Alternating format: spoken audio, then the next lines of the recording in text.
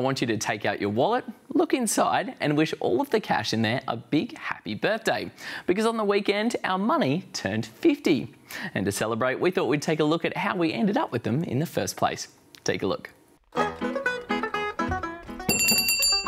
Morning, what can I do you for? I'll have a pint of milk, 14 ounces of butter. Back in the old days, a trip to the shop could sound pretty complicated. That's because Australia used to have a completely different system of measuring things.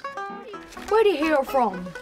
A few furlongs up the street and then about 5 miles. On top of that, we also had a different system for money. That'll be £1, 16 shillings and 11 pence. The Australian pound, made up of pounds, shillings and pence, used to be Australia's official currency. Well, that was until this guy came along. In come the dollars, in come the cents, to replace the pounds and the shillings and the pence. Be prepared, folks, when the coins begin to mix on the 14th of February 1966. Okay, so it wasn't all his idea, but Dollar Bill did have the job of convincing Australians that changing the Australian pound to the Australian dollar was a good idea. And in a lot of ways, it was a pretty easy sell.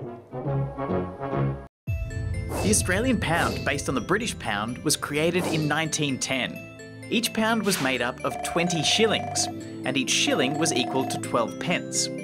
So you can probably imagine doing even simple sums with this complicated money could get a bit tricky. 5 and 7 and 1 make 13 pence. 12 pence make a shilling. That leaves 1 penny. Carry the 12. That's 1 shilling. The decimal system was a much simpler option. 100 cents in every dollar. But there was another good reason to make the switch. By the early 1960s, 95% of the world's population was using a decimal currency. So converting them to Australian pounds was a bit of a nightmare. But not everyone was in favour of the change. Some people were used to using the old pound currency. The only thing that's going to cause trouble, I think, with the majority of people is trying to convert the dollars and etc. into Australian currency they've been used to. But most people were happy with the idea. So the government set up a period of 2 years where either currency could be used, making it a little easier for everyone to switch over. The old money gradually making way for the new.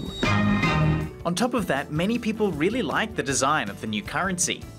Our coins were crafted with these images of Australian native animals, and the notes reflected our culture and history.